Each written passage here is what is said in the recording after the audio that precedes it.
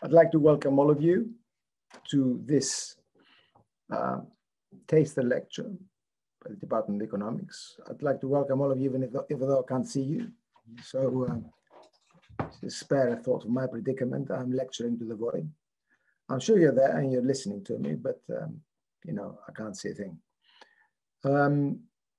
I'd like to give you a sense of what the economics department is about and what kind of education you might expect at postgraduate level with us. So I'll do it by discussing some substantive issues of economic theory. But before that, I'd like to tell you at the outset that the SOAS economics department is quite unique. You might not see that reflected in the usual rankings that come out and basically weigh universities by the kilo across the world. You might not see that there, but there are good reasons for it. But those of you who follow economics and political economy will know already that SOAS stands out at graduate level. And it stands out with good reason, because it offers you a training in economics that you are likely to get in much of the rest of the world. It is actually quite unique because fundamentally, it will train you in mainstream economics. You'll be a competent mainstream economist when you leave us. But it also trains you in political economy and in development economics. So it gives you an understanding of economic theory, applied economics, and in a sense, the world economy. Gives you an understanding of these things, which is quite specific to SOAS. You can't mistake SOAS graduates for anyone else, I can assure you. They stand out. Whereas the graduates of most other universities, you can permute and compute in many ways. They are often indistinguishable. If you are a SOAS graduate, you will stand out, I can assure you. So that much about SOAS and blowing our own trumpet, as it were, which I suppose is excusable in the circumstances. So let me tell you a couple of things of substance about what we do. Traditionally, we've been very good at development economics combined with political economy. But obviously that has had an undertow of, in a sense, critical perspective and heterodoxy built in. And so increasingly, we also offer that as a separate specialization at master's level. If you don't want to do development economics, you simply do an MSc in economics, which will train you in mainstream and heterodox theory. So in a sense, we've separated that out. But for the purposes of this talk, I want to focus on development economics and indicate the type of critical approach that we generally adopt here. So in what way are we different?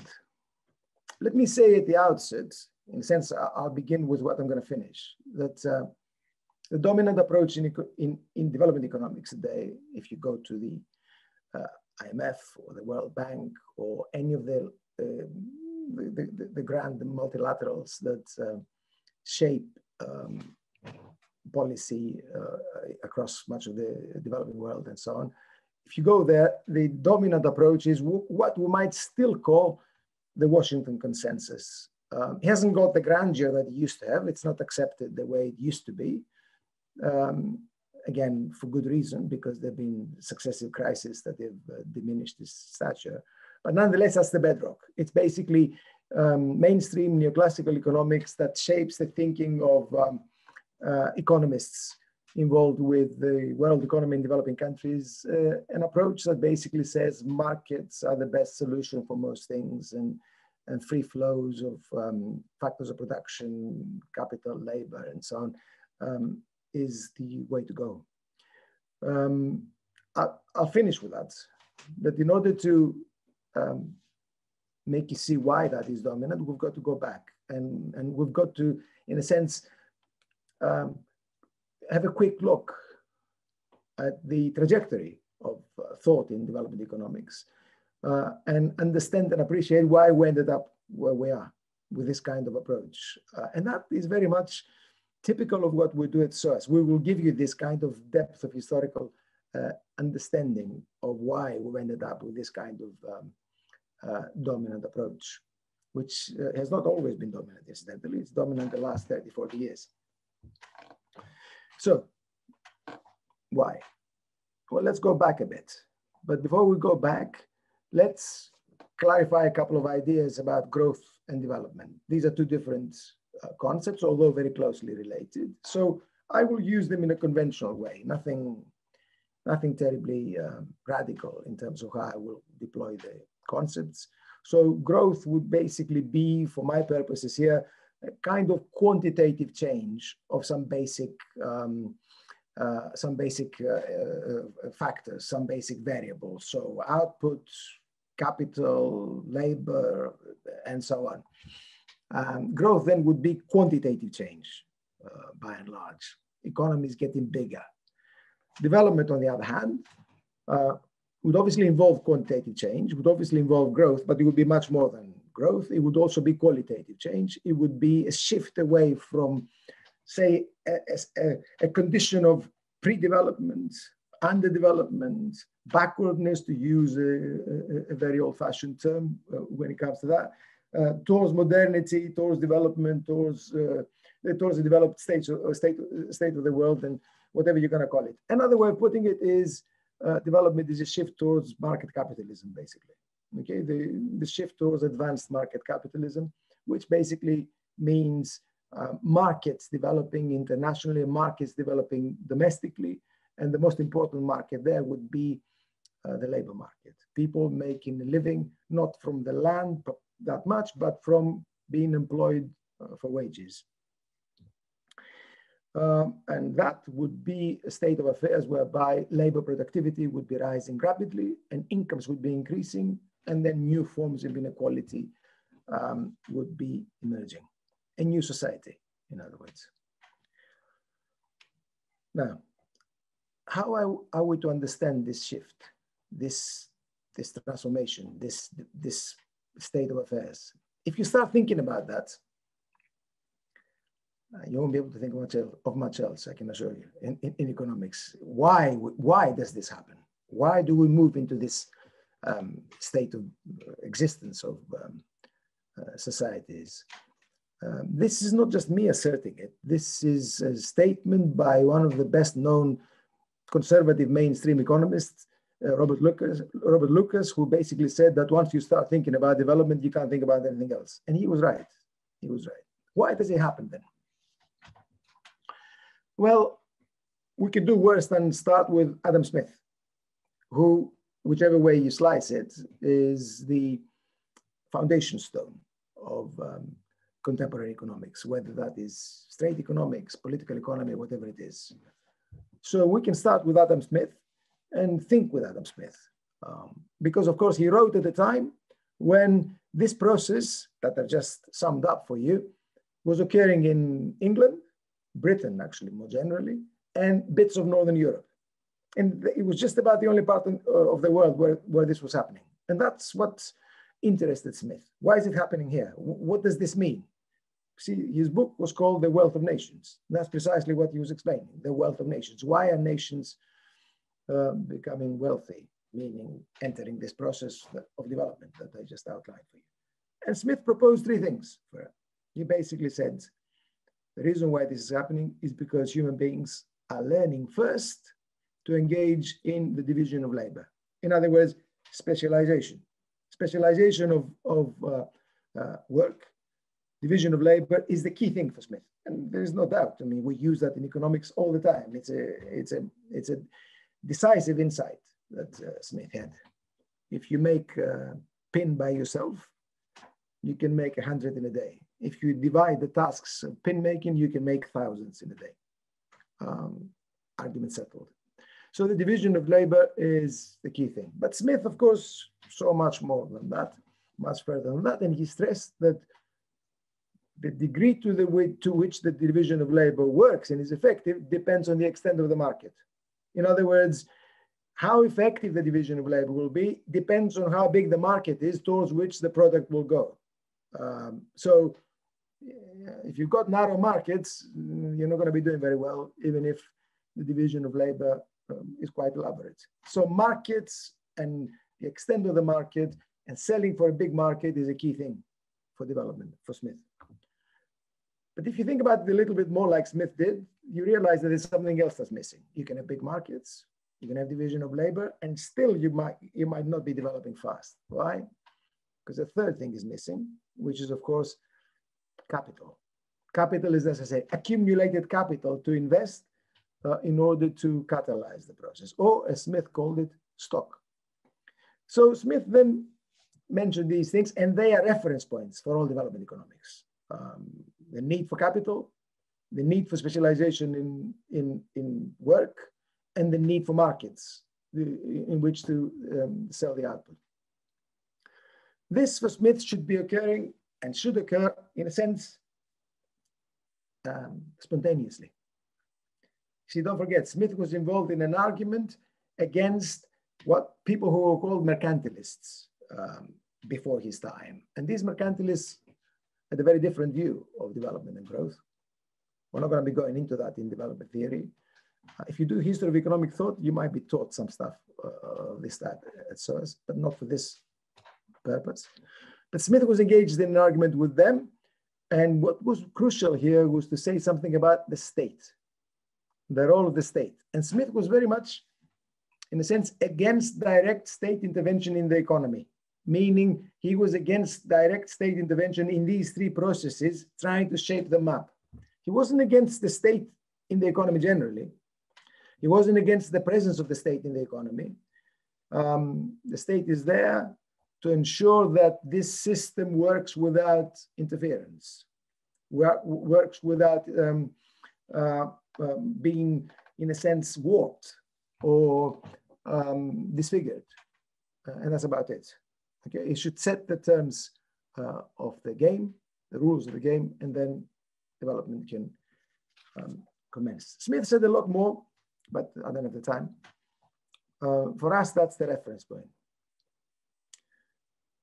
Another one of the great thinkers following Smith among the classicals was, of course, Ricardo, David Ricardo. Ricardo didn't have very much to say about the development process itself. Ricardo was much more, in a sense, static as an economist. Smith was very dynamic, as I've just outlined for you. Ricardo was much more static in his concerns. He really wanted to work out the ways and the rules through which this output that kept growing along the lines that Smith suggested, this output was distributed. How is it distributed? Who gets shares of it? In other words, how much of this output does end up with the capitalists? How much ends up with the workers? How much ends up with the landlords? The three great classes of society in Britain at the time, and of other societies, not just Britain. Ricardo was very concerned about that, and that really took all his attention. In this context, as he was working out what determines wages, profits, and rent, which is another way of putting it, incomes, in other words, working out these incomes, Ricardo postulated a view of the long-term development of this capitalist system, and he was pessimistic. He thought that it wouldn't do very well in the long term, and the reason why it wouldn't do very well is because the rate of profit would fall. The reason why the rate of profit would fall would be because it would be squeezed by a rising population and a falling productivity, marginal product of land as the population expanded. The rate of profit is, of course, the rate of return on capital. If the rate of return on capital declines, clearly capitalists will not invest. If capitalists do not invest, then you don't have much development and certainly not much growth. So for Ricardo, the long-term prospects of capitalism, given the division between labor, capitalism, workers, capitalists, and landlords in society, wasn't very good. Then the last of the classical economists or neoclassical economists that we will be dealing with is, of course, Marx. For Marx, the perspective was actually quite different. Now, you can talk about Marx for weeks on end, but for our purposes, I'll talk about him for about 5 minutes. And clearly, he learned a lot from Smith and Ricardo and from others. His own point about this process was actually different to both Smith and Ricardo. He was partly dynamic, like Smith, and partly static, like Ricardo. He wanted to work out distribution issues. And the key distribution issue for Marx was, of course, profits. What determines profits? Ricardo was also very concerned about profits, as I've said, but Marx looked into profits very deeply. And that's his only contribution in an original way, which of course is not accepted by most other economists because he associated profit with unpaid labor.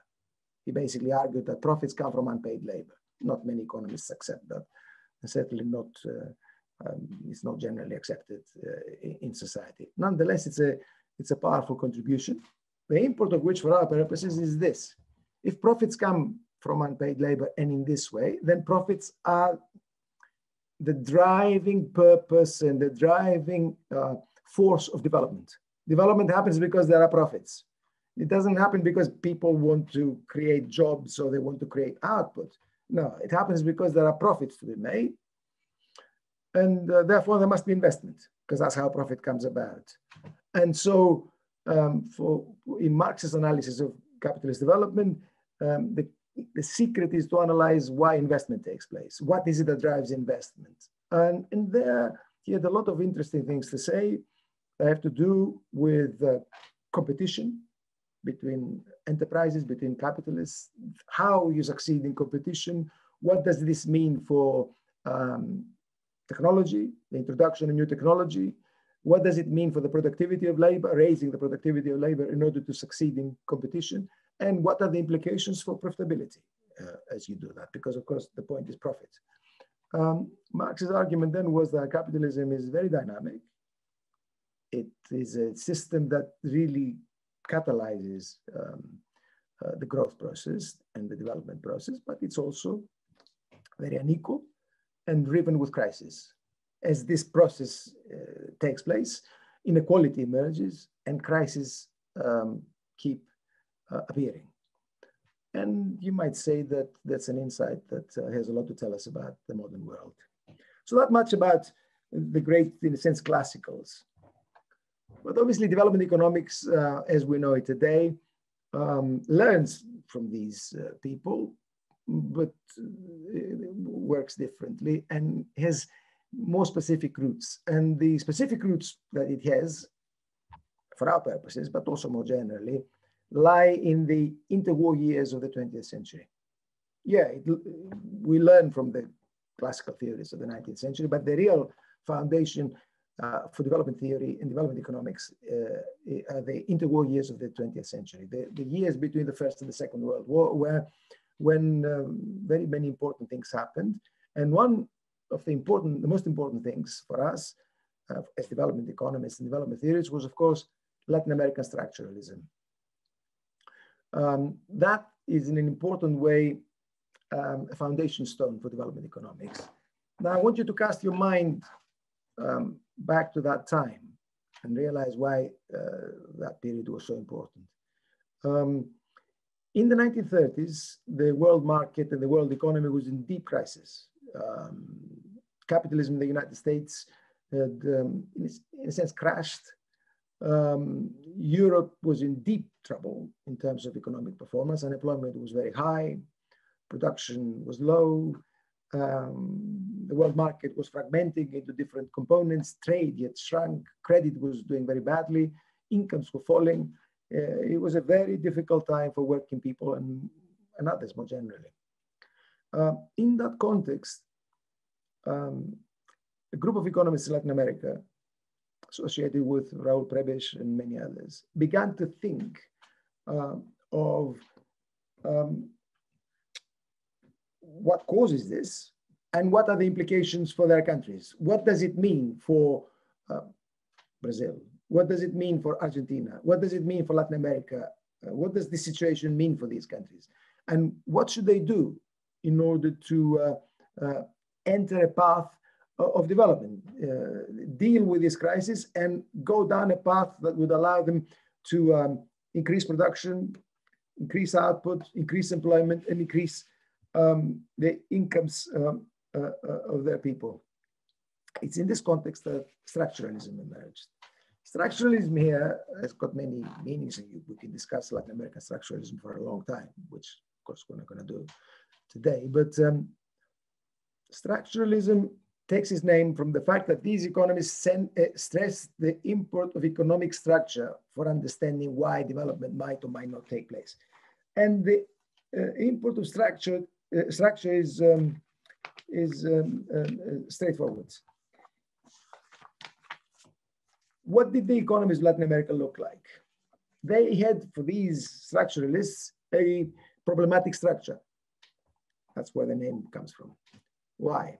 Because they had a traditional agricultural sector, which had low technique and low labor productivity.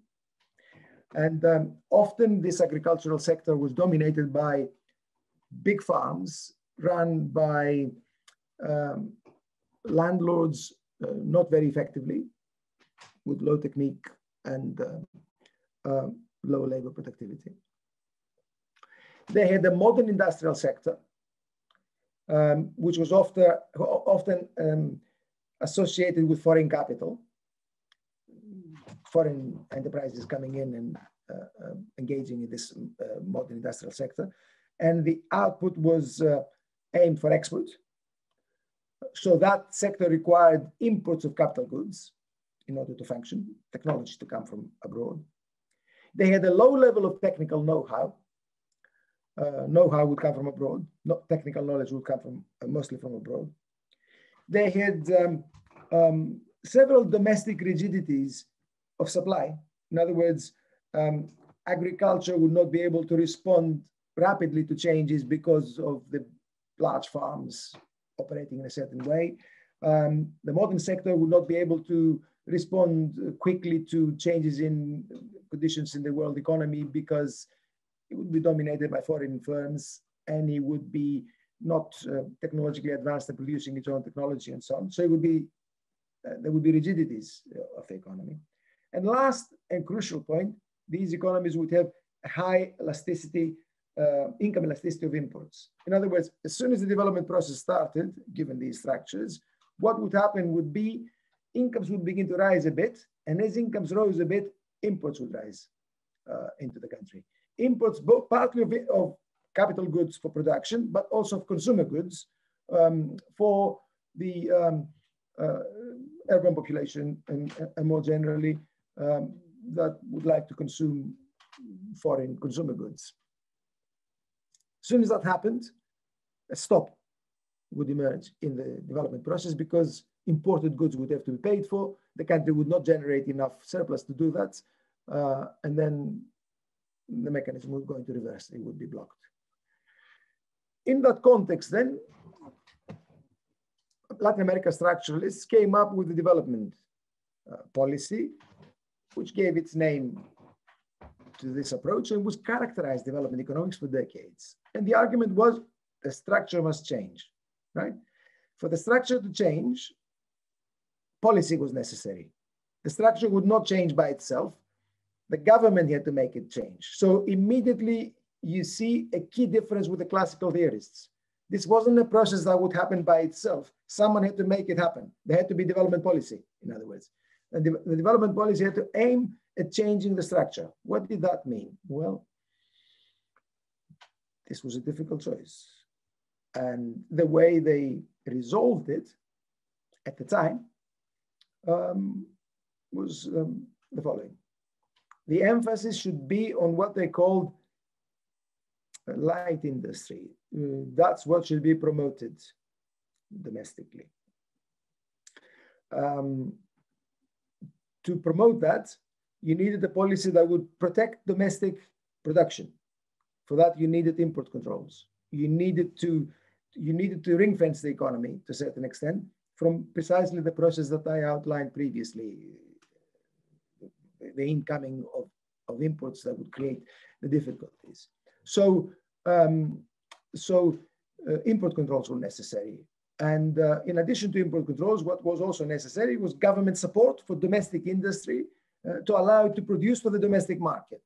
And that meant credit support and tax support and institutional support generally an entire range of measures and policies that would be aimed at strengthening domestic industry and allowing it to capture the domestic market, and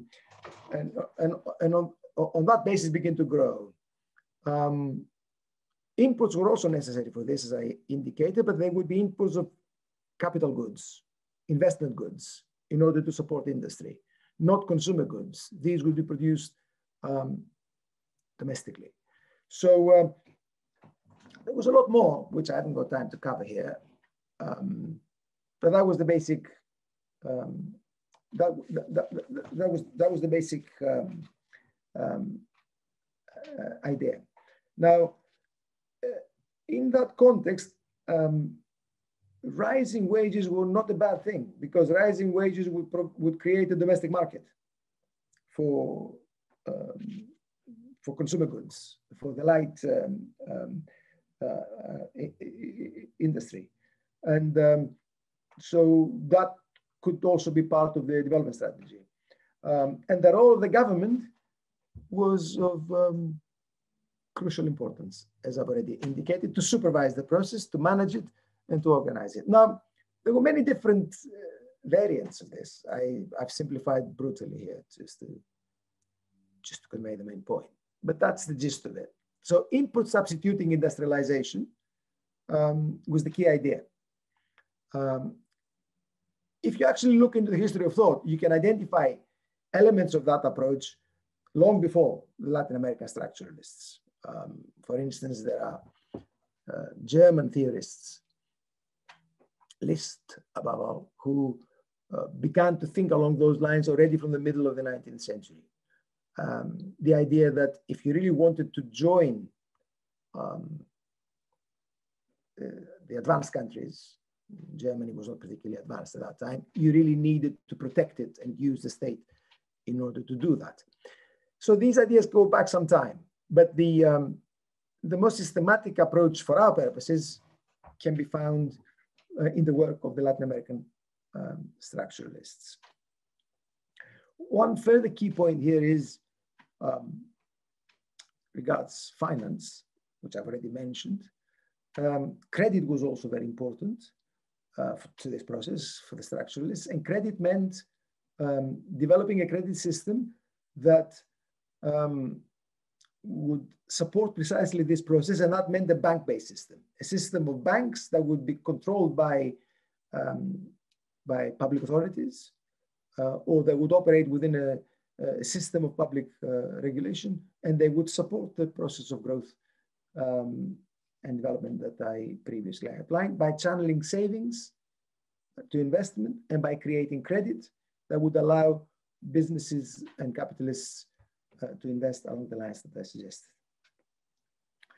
Now, this approach in different ways became prevalent in the post-war years.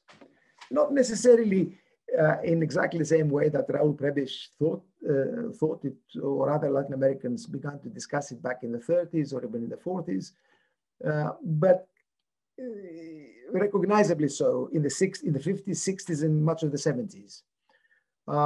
Those years were very peculiar years in the history of capitalism. And they were peculiar not only for developing countries, but also for developed countries.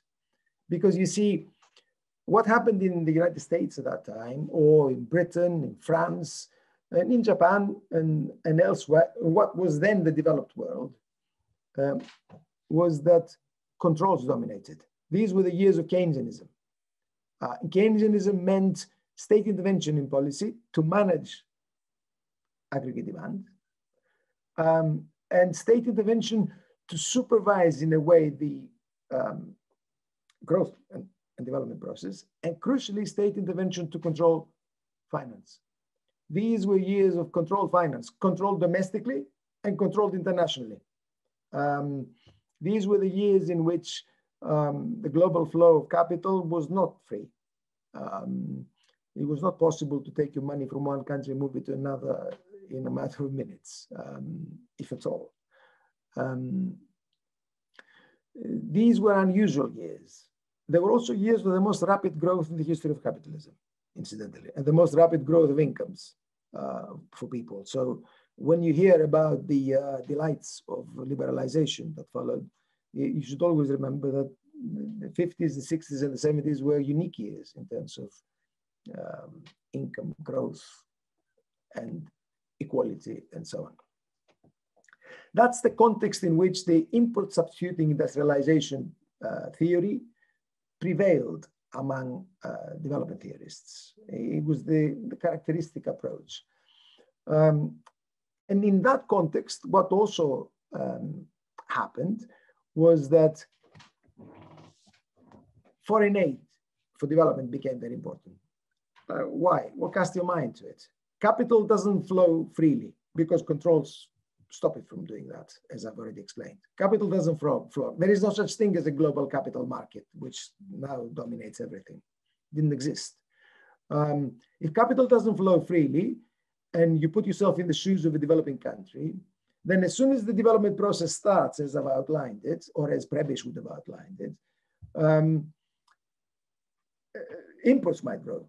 If imports grow and exports don't grow commensurately, the country will have a problem because it will have a balance of trade deficit. And someone has to finance the deficit. Capital must come from somewhere in order to finance the deficit. So if you really want to continue with the process of rapid investment, which means imports, which means a deficit, someone has to be financing the deficit. And that meant foreign aid. So that's the context in which foreign aid was back then discussed as a vital element of development policy. And that's how the World Bank began to be thought of back in the day. That's presumably something that the World Bank had to do. That's how the 50s, the 60s, and the 70s functioned, not particularly successfully for developing countries, incidentally. The growth process was not particularly strong, and some development theorists, especially those who came from the Marxist tradition, began to talk of the development of underdevelopment. In other words, as this was happening, certain groups of countries were becoming entrenched in low development. So the world was splitting into this developed core and an underdeveloped periphery. That was the state of affairs until the 70s. What happened in the 70s was of dramatic importance, and in a sense, we continue to live in the same period. That's basically, we haven't actually come out of the period that began in the 70s. And what happened in the 70s was, of course, a series of major crises in the developed world. The oil crisis of 73, 74, crisis that followed afterwards. The end of Keynesianism, basically, and the rise of, in a sense, neoliberalism, the idea that the state has got no business in economic affairs, and he must withdraw, and he must simply act as a night watchman. I'm simplifying again, but I want to convey the main idea. For developing countries, this was of decisive importance. It was of decisive importance in the field of theory, but also in the field of practice. In the field of theory, which matters to us because you have to be taught it, what happened was neoclassical economics began to notice the development process. Until then, they were not terribly interested in it, neoclassical economists. They were not terribly interested in development economics. But in the 70s, they began to look at it more closely. And you began to get neoclassical treatments, mainstream treatments of the development process. And of course, as neoclassicals always do, the thing that they noticed was that there was something which was very clearly absent from the analysis of, say, the Latin American structuralists and all the others, political economists and others who discussed the development process in the way that I summed up for you before. And that was, of course, price. And price is the key economic variable for neoclassical economists, right? Economics is about price. What determines price and how? But price was absent in the structuralist process. What mattered to structuralists and others was the structure. In other words, agriculture, industry, the international sector, how they interact with each other, the flows and so on. Price wasn't very important there. And neoclassical said, no, that cannot be. That's not right. Price is what's key. And obviously, if you start with that, then you go down a very different path. Because if you go down that road that neoclassical economics likes to go down, price is very important because price ensures the efficient allocation of resources if price is freely determined. The analysis of demand and supply tells you precisely this.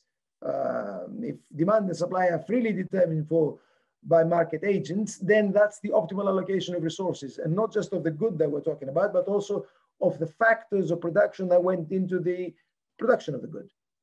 Okay, because choices are freely made, and agents will make their choices in a rational way, and everybody will leave the market happy, equilibrium.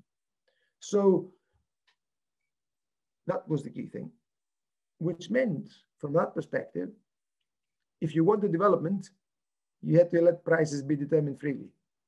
Let prices find their level. That, in a sense, is the Washington Consensus. If you think about it, that's basically it. If you really wanted to condense it in one sentence. Development will happen when markets operate freely and prices can actually reflect relative scarcities. They can reflect the conditions of economy broadly understood as the agents perceive it and the agents act. Well, the implications were dramatic, because if that's the thinking, if that's how you approach development policy, you understand that there is no room for development policy. Development policy is basically to absent yourself from development. It is actually to take a back seat and let millions of development theorists get on with it, basically. The field in which this emerged first was in finance, hence financial deregulation, financial liberalization, because obviously the key price in the financial field is the rate of interest. The rate of interest is a price, right? It's the price of borrowing and lending. That was very tightly controlled for decades until the 70s. And the first terrain in which the freeing of prices took place in a big way was in the rate of interest in finance. Let the rate of interest find its level. Now, you understand this has got serious implications. Because if you let the rate of interest find its level, that means that you should stop imposing a ceiling on it. You should stop controlling the supply of credit. You should stop inserting yourself in the demand for credit. You should let banks do what they think they should do. You should let people borrow the way they want to borrow. There must not be regulations of quantities of credit and prices of credit. Let them do it. Yeah, but if you let them do it, as we now know, and let them do it any way they like, you will end up with credit bubbles and booms and busts. At the time, this wasn't that clear, but that was the message. So financial deregulation and financial liberalization began in the 70s. Along those lines, it was part of the new development economics operating in finance. And the idea was, if you let them do it any way they like, then they will save more, they will invest more, they will find the right level of interest, and there will be growth and development. As I say, it didn't quite work out that way, but that was the logic. If you start with interest, you're not going to stop there. Because obviously, if it holds for one market, it holds for another. And so the same idea should also apply to output markets. Why regulate the production of light industry, as the structuralists said? Why regulate the production of consumer goods? Why encourage the output instead? Who are you to choose which industries to support? You understand? That was the logic of it. What does the state know? What is the relative advantage of the state in this? Nothing, according to the mainstream approach. Therefore, the state mustn't do it. deregulate and free markets. So the process of deregulation as policy began in the 70s and gathered speed. Ultimately, you reach the point when capital itself, the flow of capital itself, began to be deregulated. Why regulate the flows of capital? Why tell people how they can shift that money from Brazil to Germany? Why let them do it? Let them move the money any way they like, and in both directions. Deregulate, in other words, the capital account. Let international flows be free. So financial deregulation led to general deregulation, led gradually to the idea of what was called the Washington Consensus. Gradually, in other words, private is best, market is best, public doesn't work, state control doesn't work, it should be pushed to the limits. This approach, again, I'm simplifying and I'm being unfair to a certain extent, but such is the lot of 1 hour. But I think I am conveying the gist of it. This approach continues to be, in a sense, the foundation stone. It's the reference point. But obviously, a lot of water has flown under the bridge, has flowed under the bridge since the early 70s. And we now know that this mechanism can fail to produce development. It can also produce crises. And we also know, theoretically, that these markets that are supposed to find a level of price that is natural to them can also malfunction. We know that markets fail. And markets fail because of a variety of reasons: transactions costs and information asymmetries and a host of other factors that might stop them from functioning in the way in which the theory would argue that they should function or that they do function. And therefore, if that's the case, intervention is again necessary. Because if markets malfunction, then how would you fix the malfunctioning? Well, you need an authority to do it. That's the way in which critiques of the Washington Consensus began to emerge in theory about 20 years ago. But the dominant approach remains, as I said, the Washington Consensus. I can say a lot more about that, and if you come to SOAS, you will hear a lot more about it in a more reasonable pace, with a more reasonable pace. But the point I want to stress finally here is this. All that has been happening while real changes have been taking place underneath as well, not just in theory, but in practice. And of course, the biggest change is Asia, right? East Asia in particular, Korea, well, Japan originally, but then Korea, a whole host of countries in Southeast Asia, and of course, the elephant in the room, right? China, which is where the biggest transformation is taking place. And that has happened the last 40 years. To a certain extent, this has happened because of markets, production for markets. Anyone who tells you, though, that this confirms the neoliberal, let them free, let them do it approach to development would be lying to you, because that's not how China developed, and that's not how most of these economies developed. Okay, it's a peculiar mix of policy that obtained there. Yes, depending on market, but also depending heavily on the state and state control over key areas of the economy to do with fundamental goods, inputs into the production process, and also, of course, the financial system, which has never been let free in China. This has posed new issues and new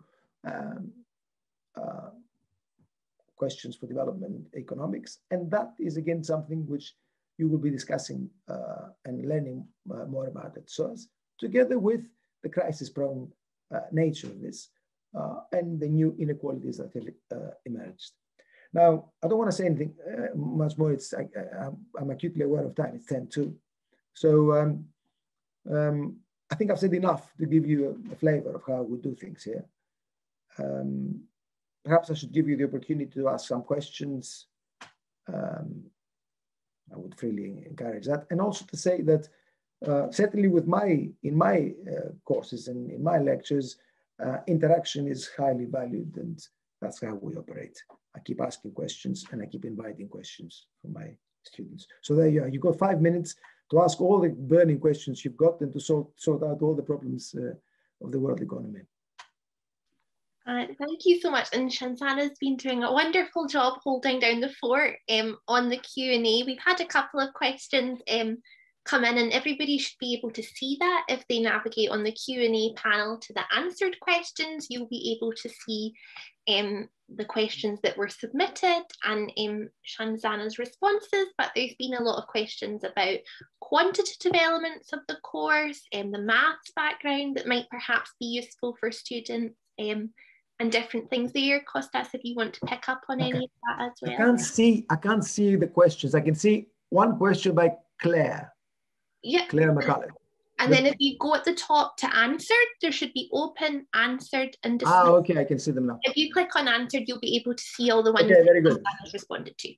Very good. Okay, so let me ask these questions. The quants element. Now, we will teach you econometrics and quantitative techniques. There are courses that do it at the standard level for us and the advanced level. We will teach you microeconometrics and macroeconometrics.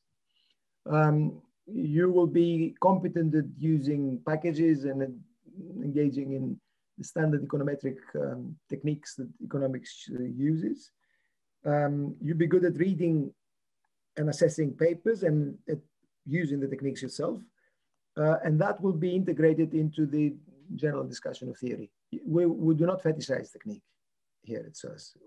We give you an advanced level, but we integrate it with the rest of the stuff that we do. You will learn to assess models and to reproduce models and to work with the econometrics to test models. And that's good enough for us and for the SOAS economists we want you to be. Now, for MSc Economics, the focus is slightly different. Obviously, it's not development per se. It is a critical perspective of on economic theory. It is actually more model focused and focused more on the advanced countries, as it were. You can have options there too. You will have options. You can take some development courses as part of your options for that. But you have to make a decision for yourself where you want the emphasis to lie. In terms of area focus, we have historically and still do emphasize area specialization. We've got people who know particular areas very well at SOAS, and they know the areas not simply as data data sets, but they know the history, the language, and so on of these areas. And you can, and you will be encouraged to look at Africa, to look at China, depending on what is of interest to you. There are these courses that you can take. Area specialization is also very important for us when it comes to your dissertation. The dissertation for us can be a fairly open-ended thing. You can do a quantitative exercise. You can apply econometrics to some data that you will gather yourself or that you'll find from some other source. You can do a development of a model. You can do a critical review of the literature. You can do a political economy discussion of a particular country. It's open-ended for us. And there you would be encouraged to have an area focus. It is always sensible to have an area focus, which would stand you in good stead when you look at, when you finish and you look for jobs. So you'd be able to say, my dissertation is on some aspect of the Africa, or of African economies, for instance, or of some Asian economy. In Latin American economies are also acceptable, increasingly. That's about it, really. I don't know if there are any questions that I've left out, have I?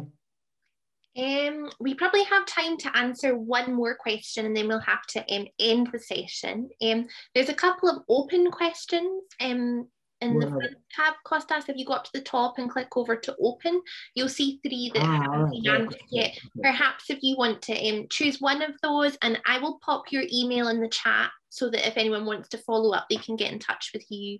Okay, I'll just say very quickly, the part-time students, no, that's basically the same thing. You can shift the courses a little bit about. In other words, instead of doing 4 and 4, which is the usual, the normal split would be 4 and 4, 4 in the first year, 4 in the second. You can do 3 and 5 under certain circumstances. But I wouldn't encourage that unless you've got good reasons for it. Other than that, you just follow the same process as anybody else over 2 years. And on the question about applying insights into policy and so on, and what career services are available at SOAS. Policy and applying the theory to policy is obviously something you will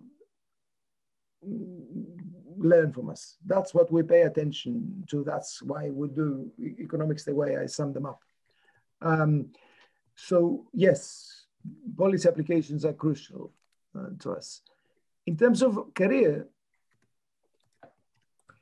at the MSc level, and again, I'm not blowing my own trumpet, at the MSc level, the quality of SOAS students is world level.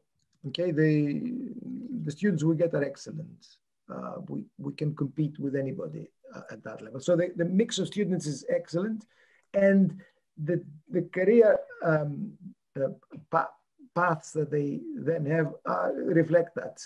Even in the midst of the pandemic last year, most of our graduates, or a lot of our graduates, landed incredible jobs. I couldn't believe it, actually. I thought they would have great difficulty because of what was happening in the labor market, but no, that's not the case. So typically, our graduates will work in the private sector with, say, big banks or big corporates that want an alternative eye, and there are plenty of those, or with the international multilateral organizations, or they will go back to their own countries and they work in the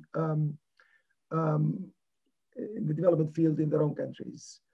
I can say a lot more about that, but I'm aware of time coming very short. There was one question about the career service. So the career zone I'll just say it very shortly. There is the SOAS career zone who can provide advice on internships, volunteering, and they can also help you with interviews. So you can always email them if you need any help regarding your cover letters, CVs, interviews. Perfect. Thank you so much. We will have to end the session. I'm sorry it's a bit abrupt, but we have another one due to start, so I don't want to get cut off. I've put my email in the chat. Please use that if you have any questions, and then we'll make sure that your questions get to the faculty or to anybody that you would like to be pointed in the direction of. But the session will be recorded and available to view in about a week's time. Thank you so much for joining us, and do get in touch if we can help you with anything else. Take care, everybody. Thank you very much. Thank you to Laura and Shazana for supervising this. Thank you so much. Take care. Bye-bye. Bye-bye now.